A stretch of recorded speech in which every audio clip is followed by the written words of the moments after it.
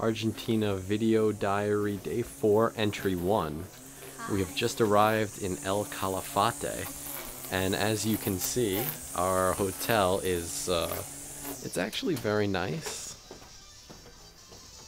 It's, there's some landscaping going on right now, and we're proceeding to walk on the dirt roads down into the center of town, which is only 3 or 4 blocks away.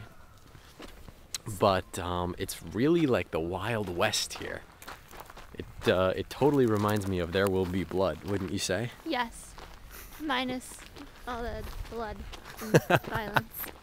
There will be blood minus the blood and the Daniel Day-Lewis, I suppose. Okay. But anyway, we met some nice made some Venezuelans friends. that we're going out to dinner with tonight. They were just married in an island off of Caracas. And they're very cool. We're heading into town now to book our tours for tomorrow. We're going to be doing the Big Ice Trek and the going to an estancia. So I'll do a little panoramic view here. You can see the area is just booming. Actually, one funny other story, they turned the airport, the town grew so fast, they turned the airport into the main road of the town and built a new airport about 10 miles outside of town.